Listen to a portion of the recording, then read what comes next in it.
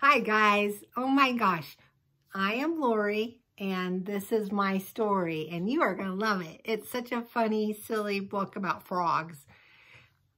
I want to say hi to Weston and Kinsey and Cole and Addie and JJ and any of my other friends that are watching tonight.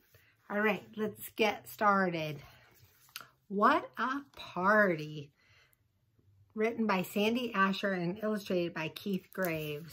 All right, let's see what they have to say about this frog party. So cute. Froggy slept in his own special place at the edge of the pond. It fit him perfectly with just the right amount of pebbles and mud, leaves and twigs, quiet and cool. It was a fine place to sleep and Froggy liked it. There he is, Mr. Froggy. But one morning he woke up early. "Today's the day," he croaked and hopped down the road as fast as he could go.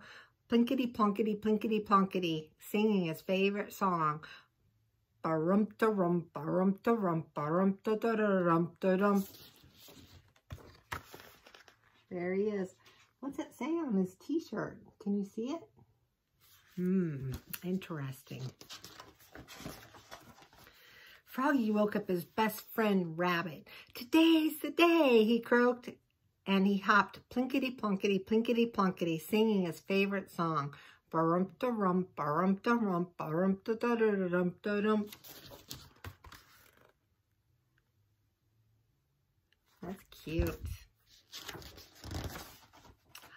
At last, Froggy got where he was going. A banner fluttered above his head. "Happy birthday, Grandpa!" Big frogs and little frogs scurried about, hanging decorations, fixing refreshments, and preparing party hats. "I'm here to sing for Grandpa," Froggy announced. "Today's the day." "Most certainly is," said his uncle, "but you're way too early. Slow down, Froggy." "Can't," Froggy said. "I need a costume." Look at "Happy birthday, Grandpa." That's so cool. It's a party. And rippity, rappity, rippity, rappy. He made one just like that. "I need a stage," Froggy said. And whackety, whackety, wumpity, whackety. He built one just like that. "I need programs," Froggy said. And scribbly, scratchety, scribbly, scratch. He wrote some just like that. "I think you need a break, Froggy," Rabbit told him, but it was too late. There he is, making a stage, costumes, programs. He's busy. Let's see what happens next. The rest of the family was gathering. Frogs from near greeted frogs from far with hugs and decorations and refreshments and party hats. Presents and more presents piled up for Grandpa.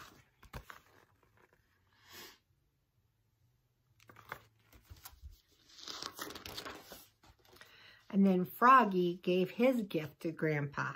He passed out the programs, zipped up his costume, hopped on stage, and sang his favorite song, louder and clearer than ever before. Ba-rum-ta-rum, ba-rum-ta-rum, ba-rum-ta-da-da-dum-ta-dum. There he is on stage, singing for Grandpa. Do you know that song? I bet you do. So much applause. Yay! So many cheers. Woo! What a party. What a day.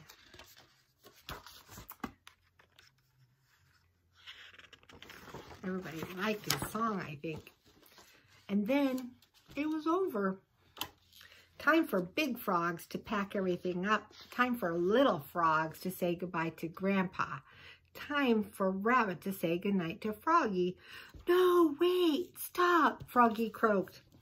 Oh, how he wished the party could go on and on and on. "Don't want it to be over," cried Froggy. "What a party, what a day. Ba-rum-ta-rum." See, everybody's leaving. But Froggy wants the party to go on. He's a party frog. But Froggy, said Grandpa, it's late. Don't want to say goodbye, Froggy said. Ba-rum-ta-rum. But Froggy, said Uncle, we're tired. Don't want to say goodnight, Froggy cried. Ba-rum-ta-rum.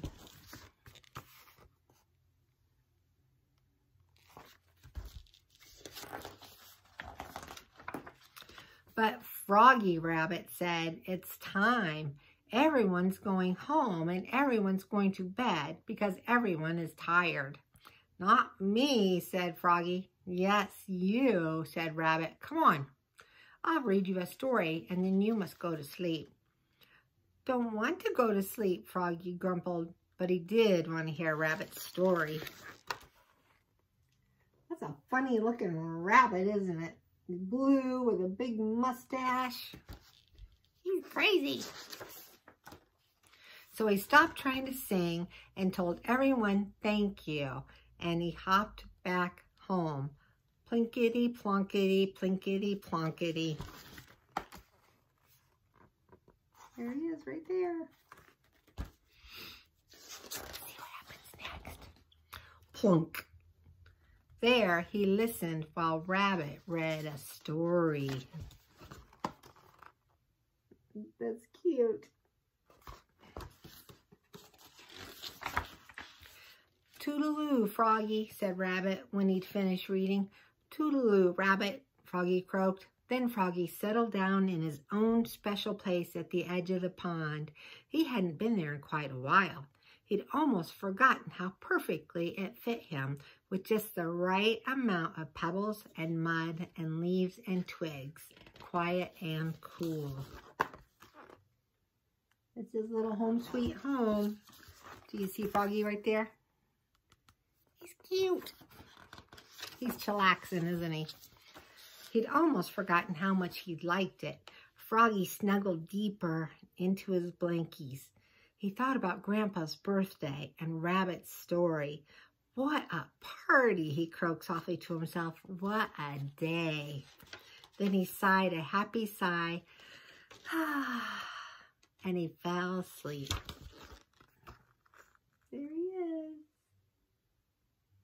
He went to sleep with a smile on his face, didn't he? The end. That's a fun book, isn't it? Well, you guys have fun at school tomorrow, and I love you bunches. Bye-bye.